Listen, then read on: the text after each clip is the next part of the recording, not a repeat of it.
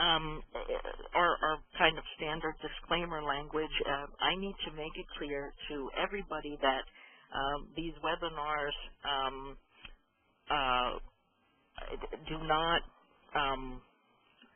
do not mean that Grain Show or EPA endorses particular products or companies. The information in the webinar is from the presenters, so it's not verified, by us or anything like that. And opinions of the presenters are their own.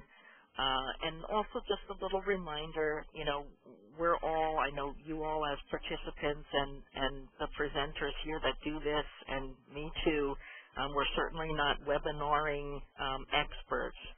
So keep that in mind. These certainly aren't the fanciest webinars, but our purpose is education. Just as a little reminder, the Grain Show Partnership has 3 main programs. The webinar series is part of the Advanced Refrigeration Program.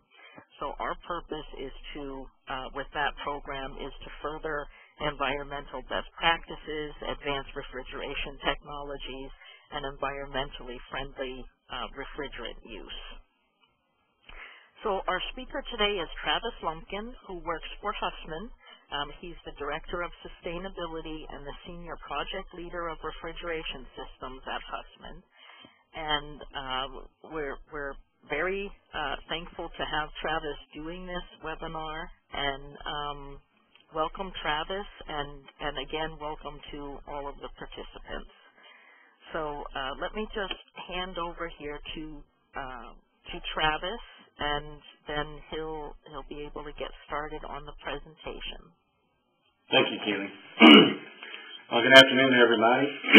Today we're going to be covering a very introductory level review of refrigeration. Again, it's tailored for the non-technical professional in order to help those that are involved with refrigeration, either from a procurement standpoint, ownership standpoint, better understand some of the things that we've been talking about over the last few years with refrigeration system designs and equipment. We'll just kind of touch base on some of the fundamentals around the refrigeration process and cycle, just to give everybody a good grounding.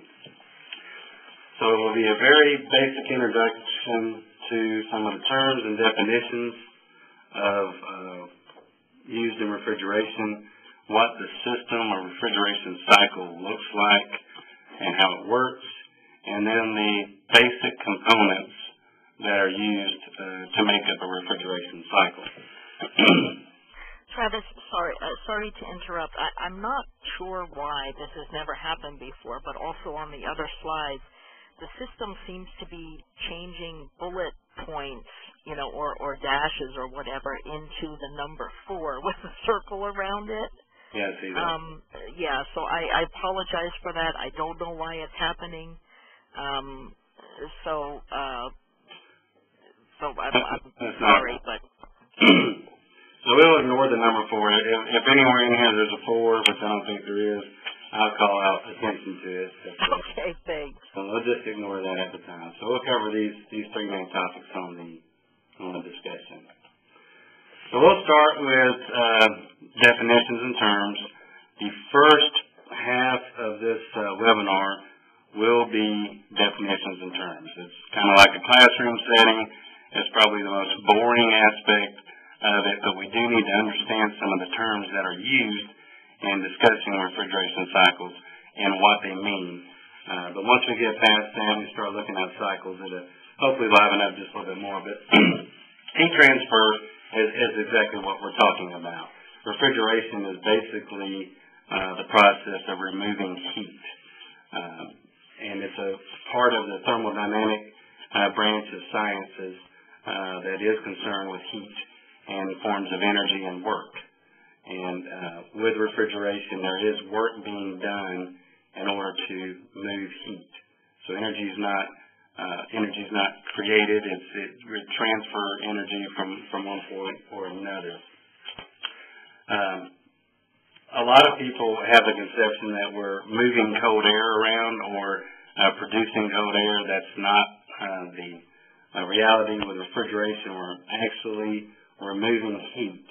And as a result of the absence of heat, we have colder temperatures.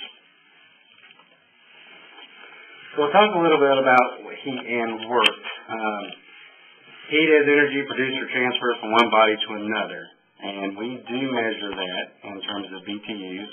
I will explain a little bit later some of the terms that come up in our definitions, such as BTU, so I'll define that a little bit later. And then work. We mentioned work earlier. It's a form of energy transferred done by or on a system.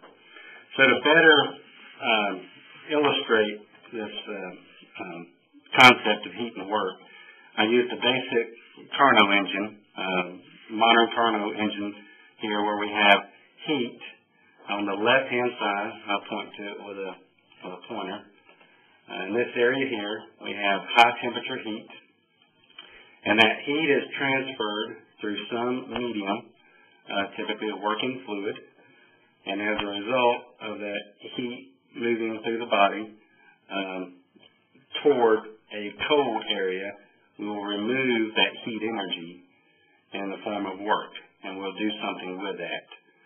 So we'll remove the heat in the form of work, and as a result of the absence of heat, we'll have a cold fluid or a cold media that will go to our cold sink. So we're going from what we refer to as a hot sink in the cycle to a cold sink, and either work would be done on or by that system. So the work should be a little bit of a foundation in understanding refrigeration. We're not just a fluid is not circulating through supermarket display cases and through the system on its own. We're using power or some form of work to create the temperature difference, which will drive that working fluid from one point to the other. So let's talk about types of heat. There's two basic types of heat we'll be dealing with. One is what we call sensible heat, and that is heat added to or removed from a substance of the body that produces a change in temperature. And when a change in temperature occurs, we know that because heat has either been added or removed, and when we see that heat has been added or removed through, like a thermometer, we'll know that the sensible heat has been transferred. We refer to that basically as detectable heat, something that you can measure. It's sensible. You can feel it. Latent heat, which is another concept we'll talk a little bit about, is the amount of heat added to or removed from the substance to produce a change in phase. Just a little bit later in the webinar, I'll explain and illustrate what a phase change is. But with a latent heat, whether it be added or removed, we do not see a change in temperature that's detectable with a thermometer. We refer to this, another way to refer to latent heat is hidden heat. So we have two forms of heat: the sensible, which is detectable, you can measure it with a thermometer, and then we have latent heat, which is hidden or not detectable, which is used to produce a phase change in phase. So I'm going to spend just a couple of minutes around what latent heat is. It's kind of hard to understand how you can have heat and you not be able to detect it. So what is going on? So to illustrate this, I'm going to use this diagram that pictorially represents the change in phase of 1 pound of ice, which is on the lower left-hand corner here. We have an ice cube, which is representative of 1 pound mass of ice. And we're going to walk through the phase change and the heat transfer, both sensible and latent, to the point where we have steam. So if we start over here at the reference point 0, we have ice that is below the freezing point, so it's a complete solid. And we're going to add heat from reference point 0 to 1. And in this heat addition, it's sensible heat. The reason why we know it's sensible heat is we're able to detect it on the left-hand scale, or or the temperature scale is. So we're moving from a reference point of 0 degrees Fahrenheit to the reference point of 32 degrees Fahrenheit. And in order to increase that temperature of the ice from 0 degrees Fahrenheit to 32 degrees Fahrenheit, it required the addition of 16 BTUs, or British thermal units. Again, I'll explain that to you in just a few minutes. But that's a measure of heat. That's how we measure heat, other than temperature. So 16 BTUs are added to the 1 pound of ice, and we bring it up to 32 degrees. So at this point, if we add any additional heat, the ice will start to liquefy. If we remove any heat, the ice will remain a solid. So it's at the critical point between phase change. So at this point, for this illustration, we're going to continue adding heat to the ice. And while that ice is changing state from a solid to a liquid, there's the heat addition, which is not detected on a thermometer, but it requires the addition of 144 BTUs to transform all the solid ice to 100% water, which is right over here at state 3. So that's how we add heat, and that heat addition of 144 BTUs is latent heat. It's not detectable on the thermometer scale, but it's the continued addition of heat into that block of ice, and as a result of that continuation of adding heat, that block of ice will melt to a solid liquid. Now, at state 3, we have a 100% saturated, we have solid liquid, or a body of liquid, 1 pound of liquid.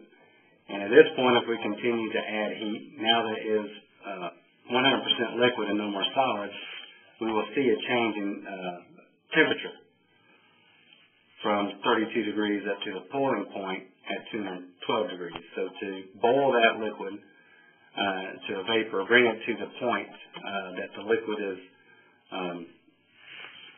100% saturated, we're going to add 180 BTUs of energy to state 4. So here we have a 100% saturated liquid. So what that means is that this water is saturated with heat to the point that any removal of that heat will cause the liquid to cool off below the boiling point, and any addition of heat, which again is a latent heat, will cause the water to boil and start to change into a vapor. So it takes 970 BTUs to convert that 100% saturated liquid to 100% vapor. And as again, you notice that there's no change in temperature. So this is the difference between sensible heat and latent heat. And one point that is very important in refrigeration is this heat, this latent heat. We have 970 BTUs that can be added or removed without a change in temperature versus 180 degrees that it takes to change from a liquid to a saturated liquid. So this is very important to us. We want to use this heat, this latent heat, for our benefit. So again, the takeaway on this slide is the effective temperature rise is minimal versus that change in phase. A lot of heat energy is used when we change phase. So the types of latent heat, we have latent heat of vaporization, which I'll go back. That was here, where we're going from the liquid to the vapor, and then vice versa, the heat of condensation. So the latent heat of vaporization is the amount of that heat that's necessary to change that liquid to a vapor with no change in temperature. So an easier way to remember latent heat of vaporization is change from liquid to vapor. Just use the L from latent and the V from vaporization, and that's it. Remember. Keely, are you hearing that music? I am. Someone, I think, has put their phone on mute while they were listening to the webinar. Let me try again here. I did mute everybody's lines. Let me see if muting everybody's lines. Oh, there we. Oh no, it's still there. Let me see if muting everybody's lines will get rid of that again. And after I mute everybody's lines, Travis, you're going to have to press #6 again. So.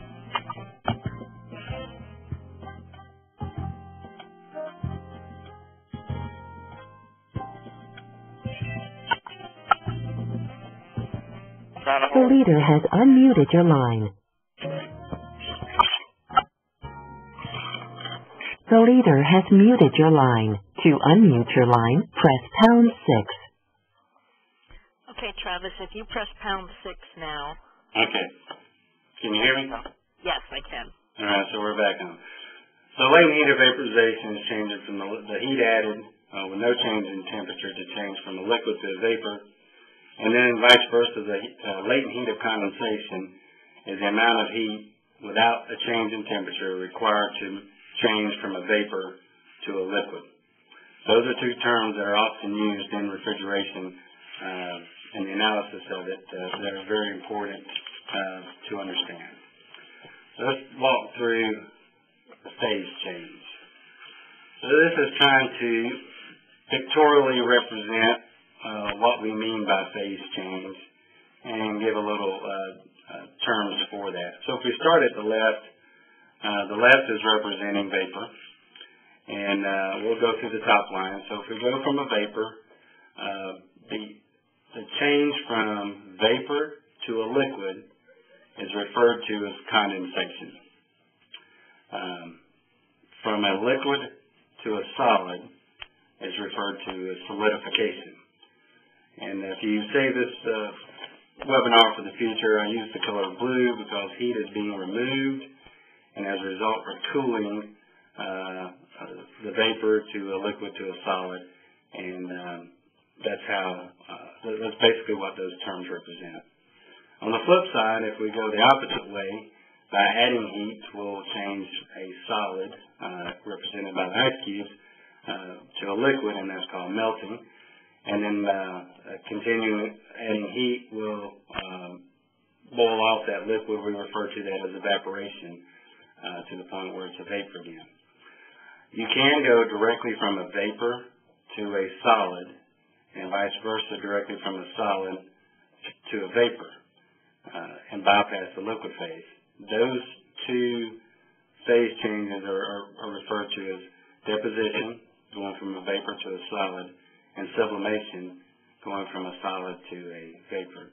Not typically seen in a refrigeration system unless there's a catastrophic failure or something of that nature, but those are just for everybody's benefit. You can go from the end state of a vapor to a solid and vice versa and bypass the liquid phase. And we talked about heat. One thing that we do need to be aware of is what does that heat transfer look like in reality, in action. So to use that, use the picture of a pot of boiling water where heat is being added from a flame, and there's various different touch points in there. So we'll start with convection. Convection is basically what I refer to as heat transfer through indirect contact. Convection is happening here in the transfer of heat from one place to another by the movement of fluids. So if you can picture this pot of water, and this heat's being added and it's boiling, so you have water vapor and water all in the same container. Heat is being transferred from the source, and this working fluid, in this case would be water, and that heat transfer is referred to as the term convection. Convection, I like to think of convection as heat transfer through direct contact, and that's exactly what it is. It's heat transfer from one solid body in contact with another. So if you've ever grabbed a hold of a hot pan or a hot pot, that heat transfer from that pot to your hand was by conduction. You're in direct contact from a solid body to another solid body. And the last form of heat transfer is thermal radiation, which is pictured here. You do not see the radiation coming from the flame, but there are charged particles that move through space, and they can increase the temperature of the body. So it's a sensible heat transfer in the form of radiation.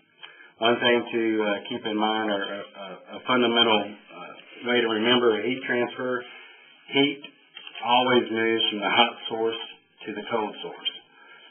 So if you ever remember as a child standing in front of a refrigerator and your mom telling you, don't stand in front of the refrigerator with the door open, you're letting all the cold air out, she was partially right, she just didn't realize it, but actually you're letting heat in. But there is a little spillage, which we'll talk about a little bit later. That's one of the fundamental takeaway here is remembering that heat moves from the hot source to the cold source. So we mentioned a few things earlier on about temperature, pressure, and BTU, so it's a good point here to define what those are. Temperature is the measure of that heat, either of the object or substance that's being added.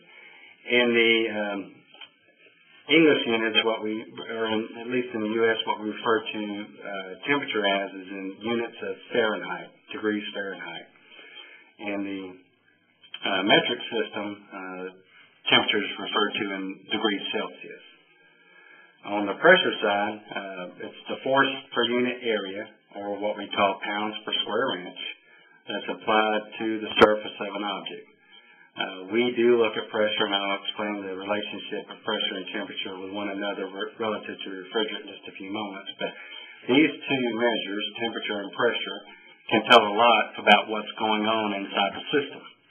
Much like if you went to a doctor and they took your blood pressure and they took your body temperature, a doctor would use those two measurements to try to detect what may be going on in your body, but it gives them a good foundational reference point of the stability of what's going on. We do the same thing in refrigeration.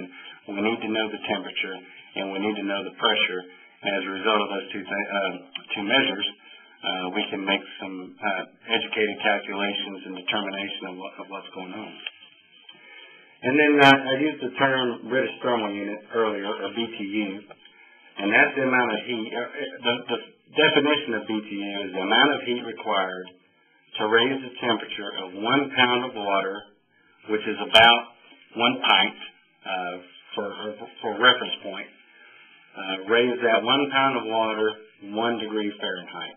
So that's by definition what a BTU is.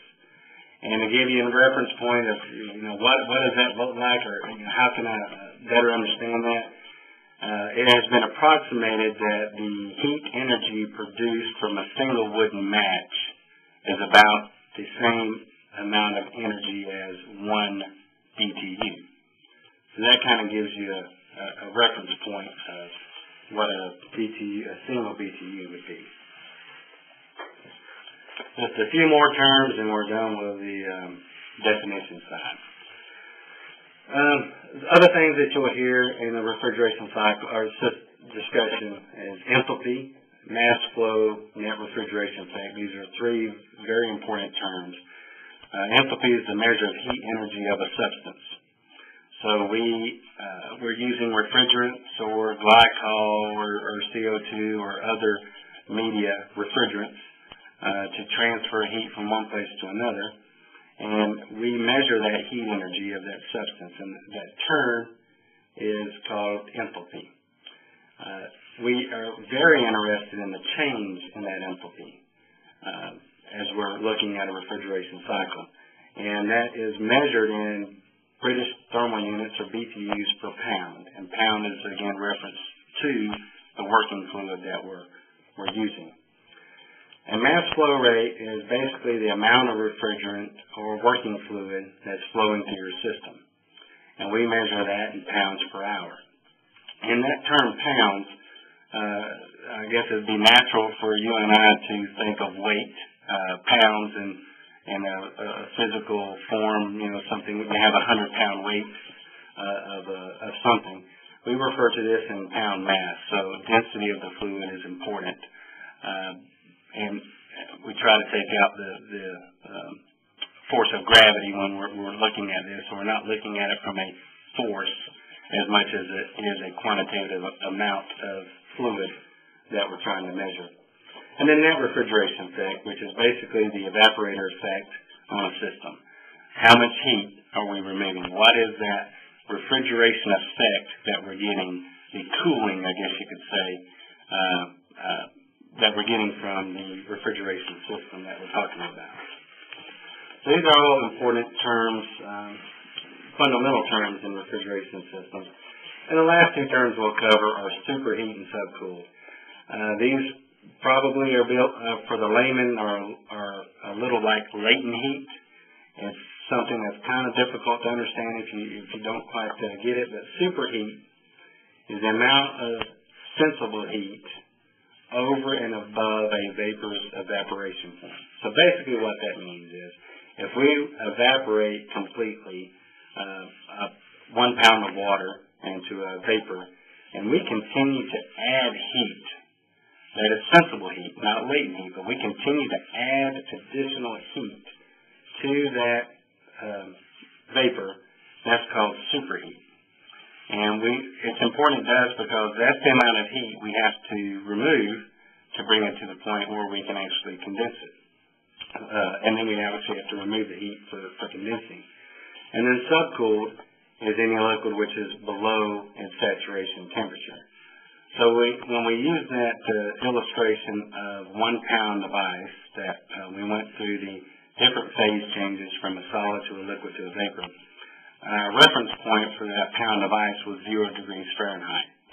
So it was actually subcooled below its freezing point, which was 32 degrees. So we actually had to add, I believe the number was 16 BTUs to bring it up to that point where it was at its melting point. The subcooled is anything below its, in the case of this, we're looking at liquid.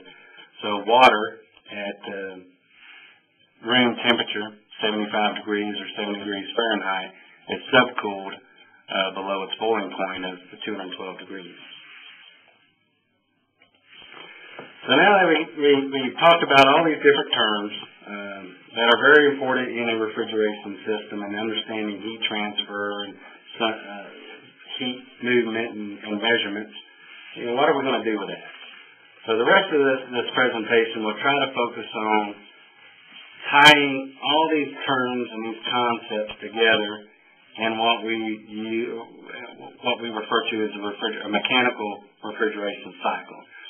So you see here we talked about heat energy and sensible heat and latent heat that is measured in terms of BTUs. And all that heat, different types of heat are transferred. The transfer of that heat is, if you remember, through conduction, convection, and radiation. And we have terms like pressure and temperature, which are monitoring the system. We have superheat, which is above and beyond the vapor temperature. We have subcooled, which is the amount of delta in temperature below the vapor point of a liquid, or the liquid point of a substance. And then saturation, we referred to that earlier with the saturated vapor, where it was saturated with as much heat as possible at the point from starting to convert it from a liquid to a vapor. Now we're going to take all this and use a work to move that heat around, and that's a refrigeration cycle. So we'll look at things like compressors and condensers and evaporators and even expansion devices to illustrate how we move heat from one place to another. Before we actually look at a pH diagram, one thing to remember, one thing that we need to establish is that pressure-temperature relationship. I mentioned earlier when we defined pressure and temperature that they can be used to determine what's going on inside the system, much like your blood pressure and body temperature can help a doctor determine what's going on. So I used R404A, and this is a pressure-temperature chart. We have pressure on the left-hand side, and we have temperature on the bottom scale, the x-axis. and I just used a curve for R404A, which is a pretty common refrigerant that's used in supermarket refrigeration today.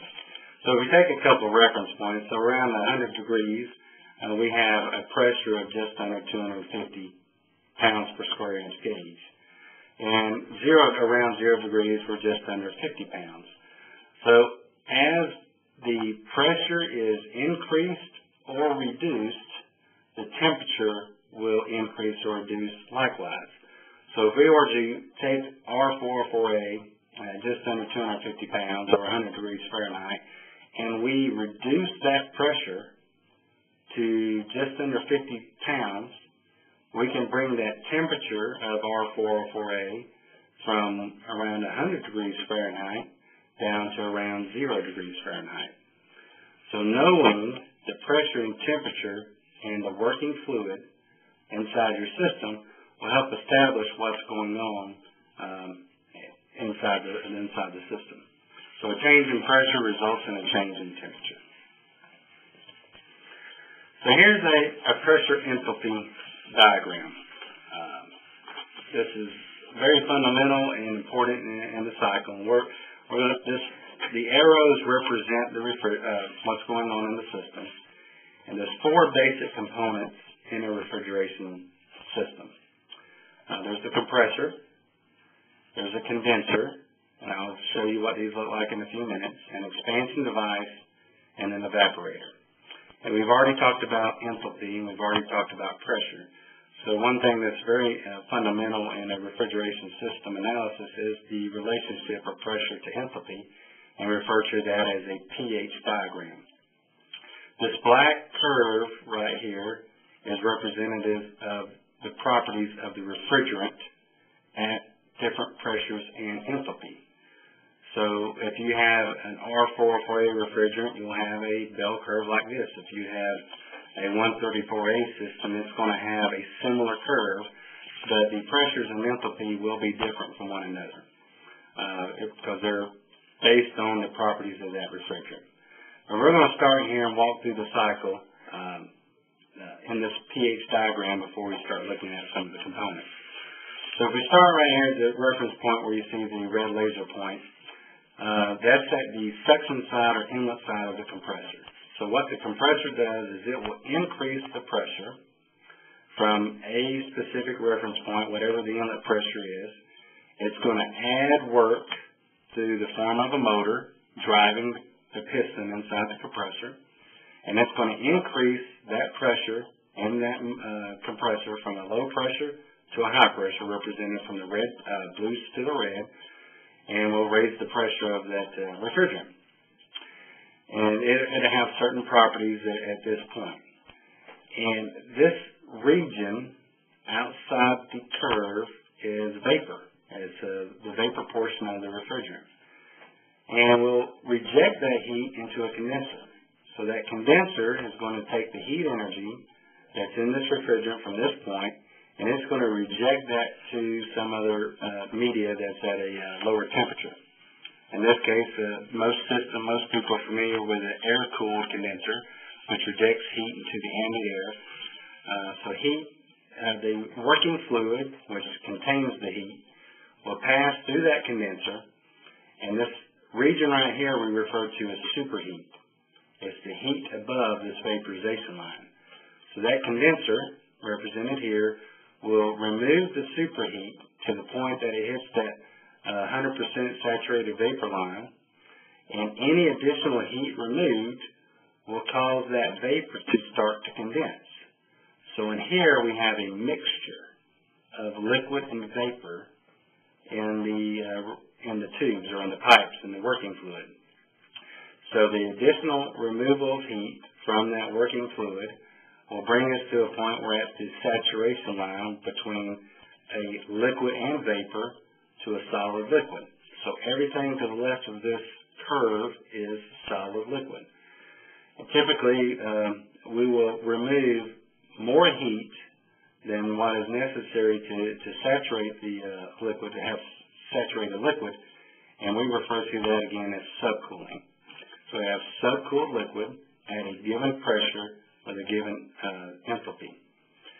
We will use an expansion device, and as you see here, the expansion device's purpose is to change that pressure from a high pressure point to a low pressure point. I'll back up one slide real quick. Remember, if we go from a high pressure point to a low pressure point, and we know the physical properties of the refrigerant, we can reduce that temperature from one point to another. So that's what this expansion device does. It reduces the pressure, so we have a high pressure inlet, and by reducing that pressure, we will reduce its temperature. And in this case, we're going from saturated liquid to a mixture of liquid and vapor because of the properties of that specific type refrigerant and the pressure that refrigerant is going to be at. So we have a reduced liquid vapor mixture at a lower temperature. That refrigerant is going to pass through the evaporator. Now, the evaporator is typically like in a display case, and that's where the cooling is going to take place. Warm air is going to be absorbed into the cold refrigerant. The refrigerant is below the air temperature, so heat travels from the hot source to the cold source. So that's how we get the heat to move from the ambient into the working fluid, the refrigerant, because it's much colder than the ambient air. And that liquid is going to start heating up. Even though it's at a very low temperature, at that particular pressure, it will heat up and absorb that heat to the point where we are a fully saturated vapor, and then we'll compress that saturated vapor, and the cycle will start all over again. So this is a very fundamental diagram that's used for analysis and design of systems. It's something very good to understand for a refrigeration cycle, the relationships of pressure and enthalpy and pressure and temperature, and how the cycle works. So now if we spend just a minute looking at what that would look like inside a refrigeration cycle, I have here a piping diagram, a pictorial diagram of what you would see like in a supermarket system. The boxes represent a piece of equipment. So there's typically a piece of equipment that contains the compressor. So we have a compressor that will bring in low temperature vapor, low pressure vapor. That compressor is going to compress that gas, and it's going to push that working fluid to a condenser, which is represented here. That condenser is going to remove heat by forcing a lower temperature air across the coil to reject the heat out of the, help improve the heat transfer out of the refrigerant. Again, heat goes from the hot source to the cold source. And by passing that refrigerant through this condenser, we will remove enough heat to change that vapor into a liquid. And at this point, it's a high-pressure liquid. So that's how it continues to flow. So this high-pressure liquid will continue through the piping network to the display case, which is represented by this block right here. The display case contains an expansion device, an expansion valve, which will reduce the pressure from the inlet to the outlet, so we have a high-pressure liquid. And as a result, we will get that liquid vapor mixture coming out of the expansion valve. That liquid vapor mixture will continue to pass through the evaporator tube bundle, and we'll use a fan to help the heat transfer, improve the heat transfer by forcing the warmer air across that coil. And as a result, the refrigerant will heat up and absorb the heat from the ambient air, or the air that's being blown across it, to the point that that liquid will boil off into a vapor, and then that vapor continues over to the compressor. And here's the pH diagram to help remind us. So this portion of compression is over here on section 1. The condenser, which is again is a mechanical device for the tube bundle and a fan, is represented here, where we're removing the heat out of the high pressure vapor. The expansion device here, and so how we move the from a high pressure to a lower pressure, and then the evaporator coil is where we absorb the heat out of the space that we're cooling, and that refrigerant flows back up to the compressor. So this is a very fundamental, typical vapor compression cycle. So we'll talk real quick on the 4 basic components that we just showed you in the cycle: the compressor, the condenser, and the evaporator. and then we'll have a few minutes for some questions. So the compression cycle, I'm showing here a typical piston type compressor. So we have moving pistons, which here we have vapor, which goes into the inlet suction side of the compressor, and this works very much like a car engine would. So on the downstroke, the low pressure vapor is pulled into the chamber or the cylinder to the point where we hit the bottom end of the stroke of the cylinder. And on the upward stroke of the cylinder, we're going to compress that vapor, which was contained inside the cylinder, to the point where we hit the top or the top dead center of the stroke of the cylinder. And then that high pressure vapor will exit out the outlet side of the compressor. So from a pressure standpoint, here's a couple of examples. We'll pull in, for instance, 40 pounds per square inch vapor into our chamber, and then we'll push that vapor out on the upstroke of the cylinder.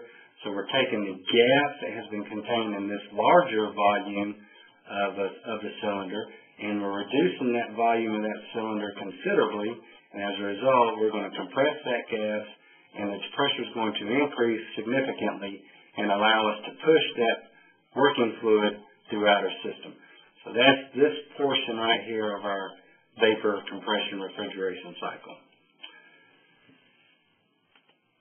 On the condenser side, this is a picture of a typical condenser, air-cooled condenser used in the supermarket.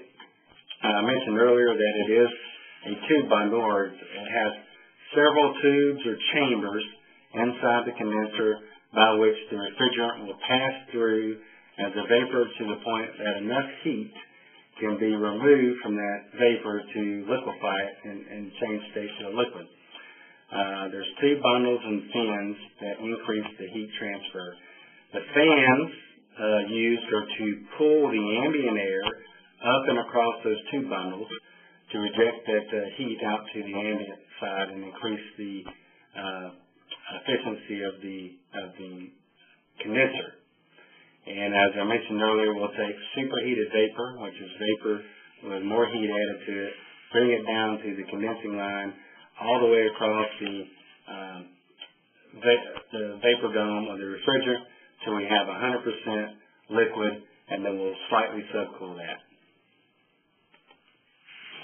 The expansion valve, which is, again, typically installed at the evaporator, does have to be within close proximity to improve the effectiveness of it. It does a couple things.